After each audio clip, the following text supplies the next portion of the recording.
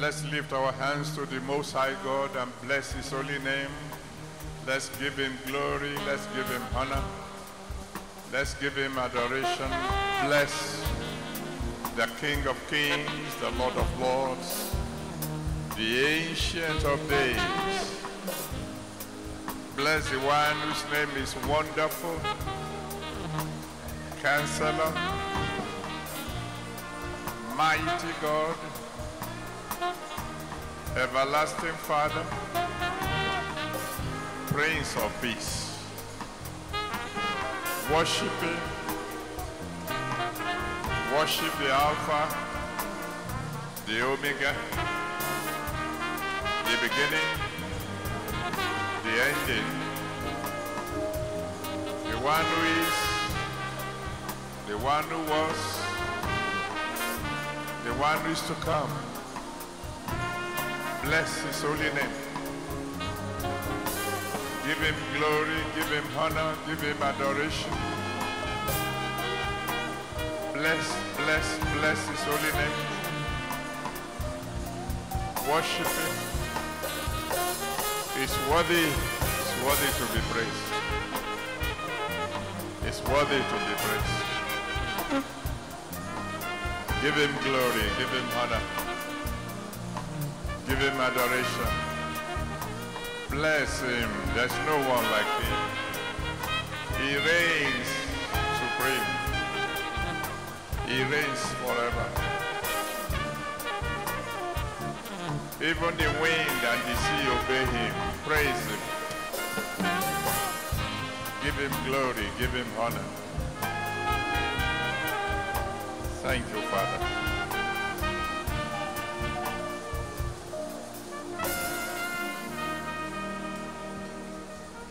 Amen. What a mighty God we serve. Hallelujah. What a mighty God we serve. Hallelujah. Heaven and earth adore. Even angels bow before Him. What a mighty God we serve. He's a mighty God. What a mighty God we serve. Hallelujah. What a mighty God we serve. Hallelujah. Heaven and earth adore. Even angels bow before Him. What a mighty God we serve.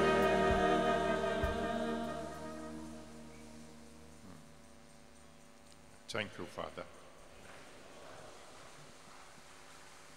The Lord says there's someone here tonight. He said financial headache had led you to physical headache.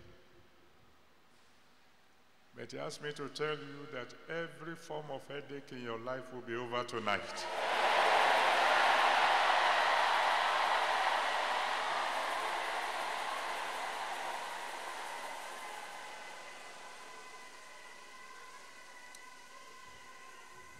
Oh, thank you, Father.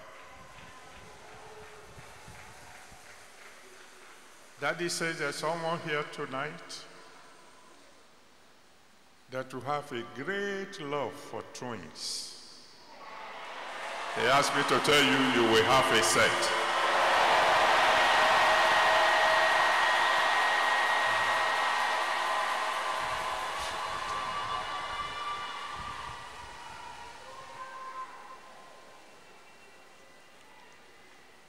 The Lord asked me to tell someone that we are very, very worried about a relation who is totally backsliding. Daddy asked me to tell you, he will restore the fellow.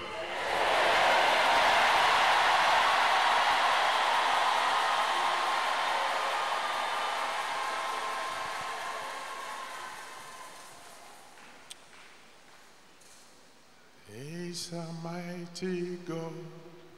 He's a mighty God. Goliath bow before him. He's a mighty. He's a mighty God. Jesus is a mighty God. Goliath bow before him. Goliath bow before him. The Lord asked me to tell someone here tonight. He said before the end of the year, that will be your song.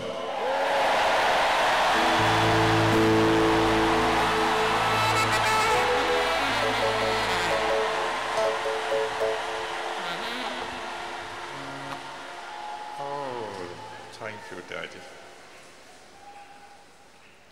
I know your name. I know your name. Your name is wonderful. I know your name. I know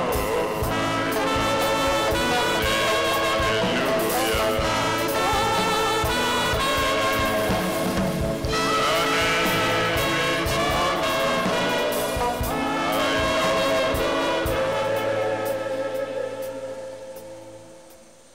Daddy says there are at least a dozen people here tonight.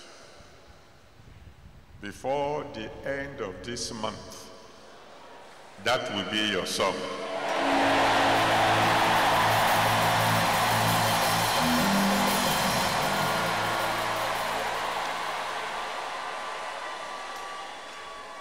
And so, my Father, my God, I just want to say thank you. Thank you for what you did last year. Thank you for what you did the previous years. Thank you for what you are going to do tonight. Thank you for our tomorrow.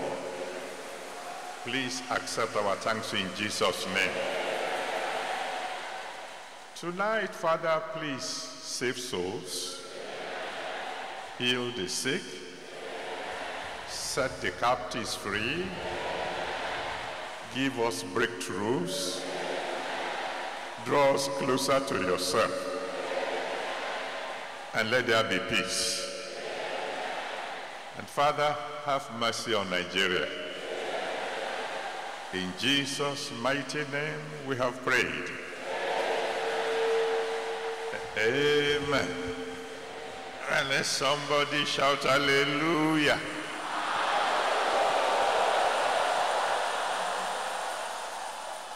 Well, I want you to shake hands with 3 or 4 people and prophesy to them and say, your peace will come tonight.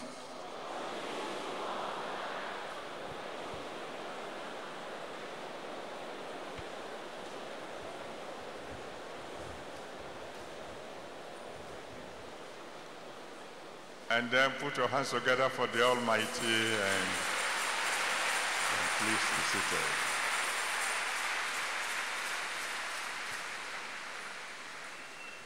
Mark chapter 4, from verse 35 to 41. Mark 4, 35 to 41. Mark chapter 4, from verse 35 to 41. And the same day, when the evening was come, he saith unto them, let us pass over unto the other side. And when they had sent away the multitude, they took him even as he was in the ship. And there were also with him other little ships. And there arose a great storm of wind, and the waves beat into the ship so that it was now full.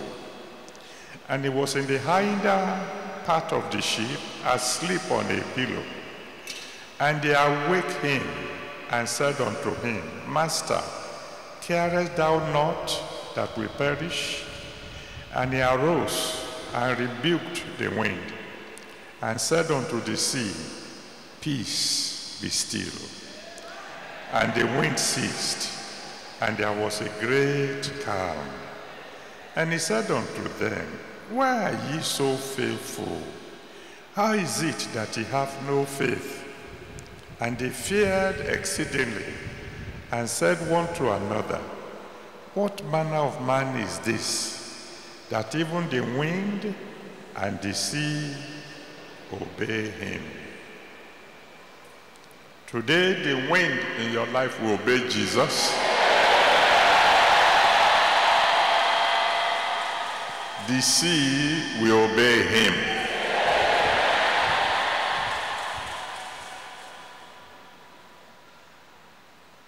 Peace, be still.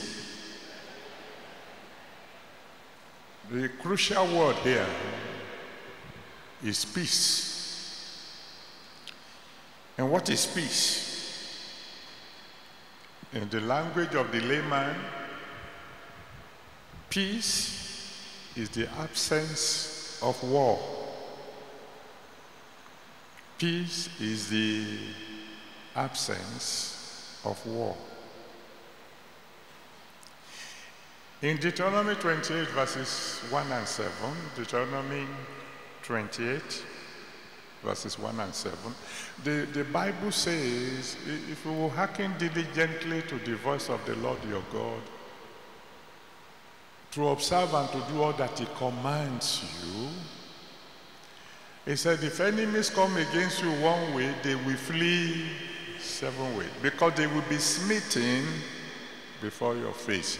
Peace is absence of war. And so you can have peace if your enemies have been scattered, and your enemies will be scattered tonight. You can have peace if your enemies have been destroyed, like in Daniel chapter 6, from verse 24 to 28, Daniel 6, 24 to 28, when those who threw Daniel into the den of lions replaced him there. From that time onward, Daniel was never troubled again. He had peace. You can have peace if your enemies have been paralyzed. Psalm 23, verse 5. Psalm 23, verse 5.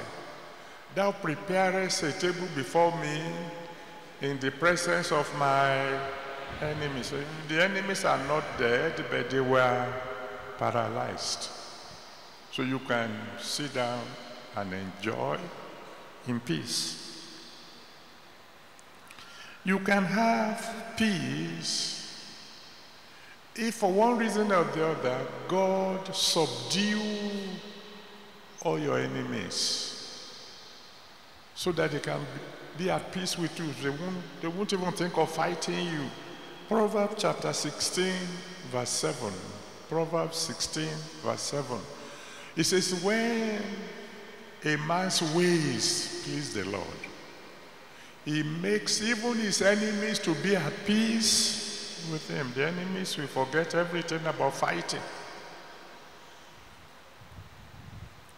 You can have peace if you have been promoted beyond the reach of the enemies.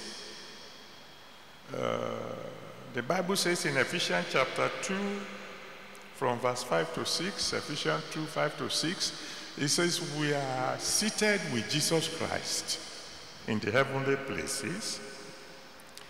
And where is that heavenly places? Where are we seated with him? Ephesians 1, 19 to 23, Ephesians 1, 19 to 23 says we are seated with him far above principalities and powers, so far above.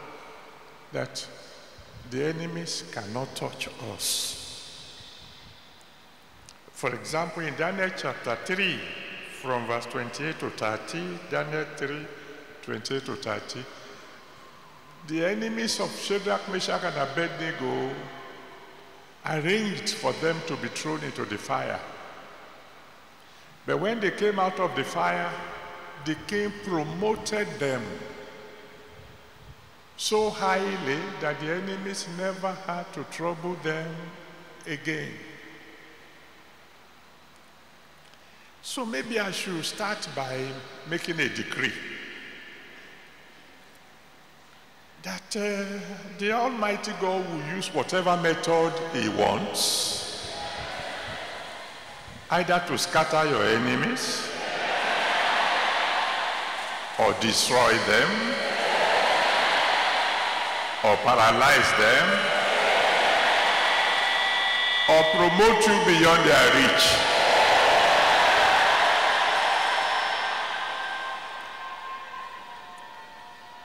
Then there is another definition of peace, and that is absence of a storm. In Psalm 23, from verse 1 to 2, Psalm 23 from verse 1 to 2, it says, "The Lord is my shepherd, I shall not want. He maketh me to lie down in green pastures. He leadeth me beside the still waters." Still waters. Bible scholars said that the word still waters there means water that had been stilled. When he takes me to go and drink, he goes ahead to make sure there's no storm where I will be going to drink. I want to pray with all my heart for someone here tonight. That promotion that is coming your way, every storm ahead, God will steal it.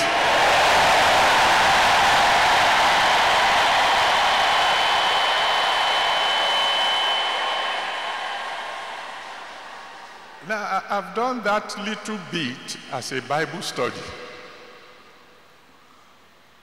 Now we want to go into the real object or subject or whatever name you want to call it of the day. And in the next 1 hour or so, you're going to pray like you have never prayed before.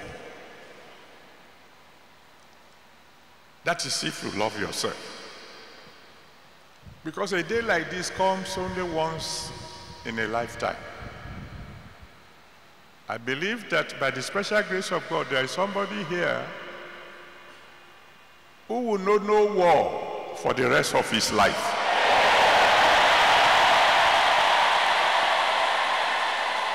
I believe there's someone who will know no storm for the rest of his life.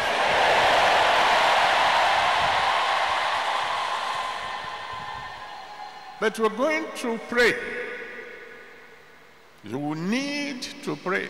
It will become clear as I go along why you must pray. You must pray not like ladies and gentlemen. I know this is Abuja. I know this is the city of the high and mighty. But I want you to pray like my people pray at Redemption Camp, where we don't look at titles. I want you to pray tonight with all your strength. You see, because in the text we just read, there are certain things that you need to note. Jesus was in the boat. That means, if we are to use modern language, you can be a Christian with Jesus already in you and still have a storm. Jesus was in the boat. But the disciples did something. When that storm was about to overwhelm them, what is the thing they did? They woke him up. Thank you. The first thing you must do tonight is wake him up. It's in you. If you're a child of God, Jesus is already in you. And the Bible says in 1 John chapter 4 verse 4, 1 John chapter 4 verse 4, it says, greater is he that is in you than he that is in the world. It's in you. There's no doubt about that. But the giant is sleeping. And you need to wake him up. And the Bible says in 2 Timothy chapter 1 verse 6, 2 Timothy chapter 1 verse 6, it says, there is a gift of God that is in you. You have to stir it up. Stir it up. In Psalm 50 from verse 14 to 15, Psalm 50 from verse 14 to 15, he says in his word that if you come into the presence of God with thanksgiving, which you have already done tonight, you have praised him. He said, provided you are not owing him, you pay your vow to the Most High. And if you have any vow which you have not paid, decide right now that as soon as you get home, you will pay. Then, he said, you call upon me in the day of trouble, I will deliver thee. Wake him up. Call on him. Call on him. Let him wake up, because it is written. Psalm 68 from verse 1 to 3. Psalm 68 from verse 1 to 3. He said, let God arise, and his enemies will scatter. If he's sleeping, wake him up, wake him up. Hey, God, this is not the night for sleeping. Wake up. And the moment he arises, what will happen to the enemies? They'll be scattered. How do I wake him up? By prayer. In Mark chapter 10, from verse 46 to 52, Mark 10, 46 to 52, Jesus was passing by, minding his own business. Somebody interrupted his journey. His name is Bartimaeus. Somehow something told him, you may never have this opportunity again. Then there was a crowd there, and he was a poor beggar. There was nobody who was going to help him book an appointment to see Jesus. He cried, and Jesus woke up. He suspended everything he was doing to attend to a blind beggar. You can wake him up through praise. You've done a lot of that tonight. I thank God. I was delighted as I watched in my prayer room, as I saw young boys and young girls running around, singing and dancing. I'm delighted because I know God is pleased. You can wake him up by shouting.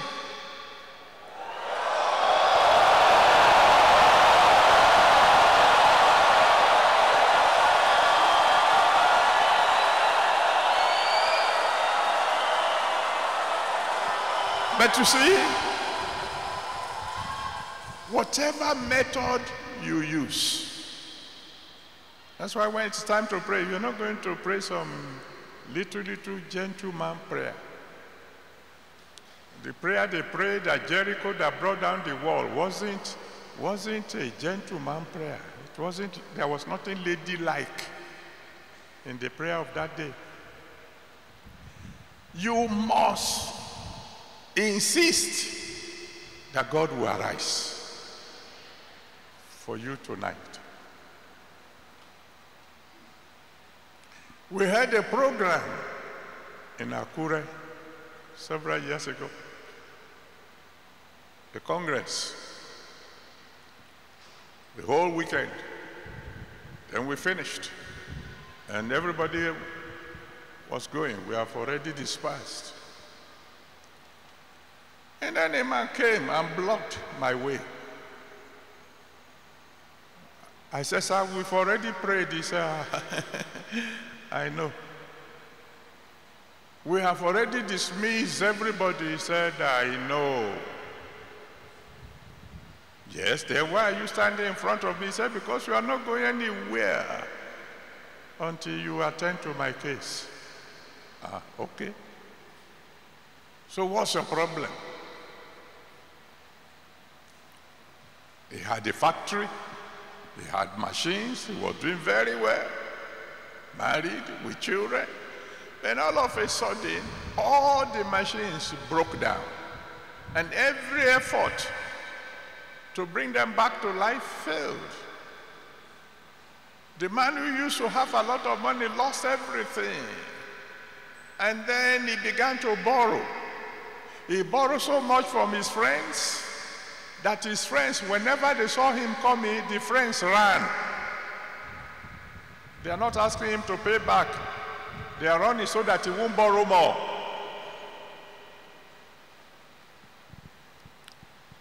And there was no food in the house. And children will cry and cry from morning to evening. No food to eat. They will cry themselves to sleep. The wife couldn't bear it anymore. So the wife went mental. He had no money to take the wife to the hospital, so he took the wife to a herbalist and abandoned her there. He said, that's my problem. So you're not going anywhere until you do something about that. All right. I asked him to stretch forth his hand. He did. I laid my hands on his hand, prayed a simple prayer. I said, go home, lay your hands on your machine, on your wife, and so on. The anointing will destroy the yoke. He went home, laid his hand on the machine. Without any further repair, the machine began to work.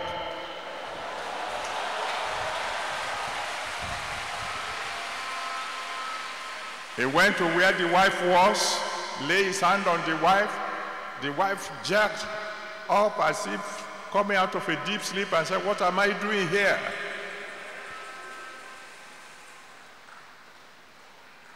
By the next time I heard about him, he had been made the traditional ruler of his village, and he was riding a brand new car.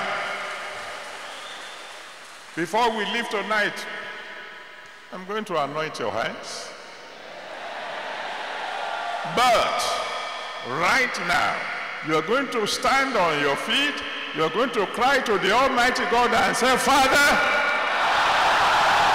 in the mighty name of Jesus, arise for me. Open your mouth and cry unto him. Arise for me. Whatever you are doing, suspend it, Lord. You must arise for me. Arise for me right now. Arise, O Lord.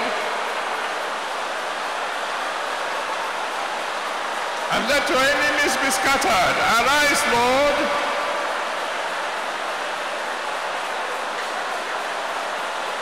Arise for me today. Arise for me today. Arise for me today.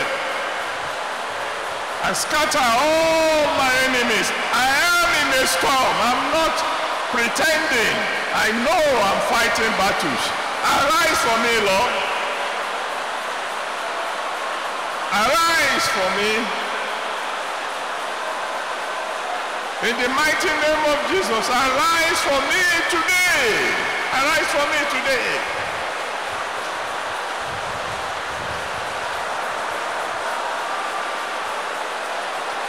I can't fight my battles alone.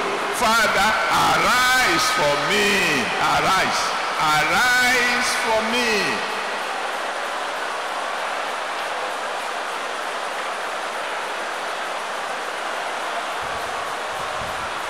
I need help urgently. Arise for me, Lord.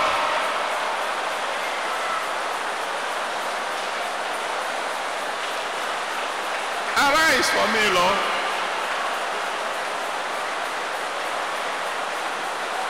Arise for me. Arise. Arise for me. Today, not tomorrow. Now, arise for me, Lord. I know you are in me. So arise now.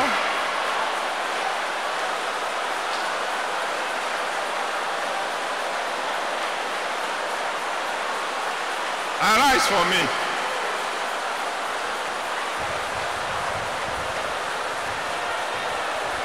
Arise. Thank you, Father.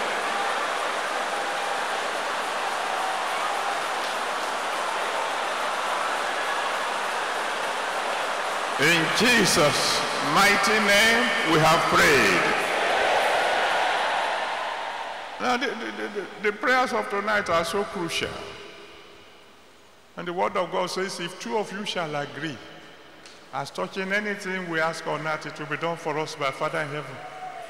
Please join your hands together and cry to God one more time. I say, Father, arise for my neighbor. Go on, cry to the Almighty God. Arise. Arise for my neighbor. Arise for my neighbor, Lord. The two of us are in agreement. Arise for my neighbor. Almighty God, arise for my neighbor. Arise. Wake up, Lord, wake up. Arise for my neighbor.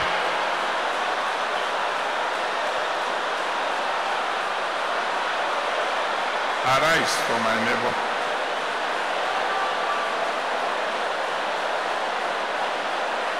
Arise for my neighbor. Please, Lord, arise for all these your children. Arise for us. Arise. Almighty God, arise.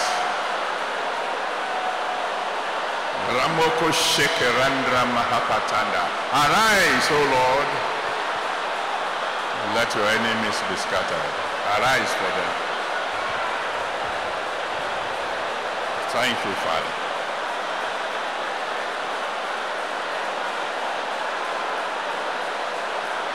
In Jesus' mighty name we have prayed.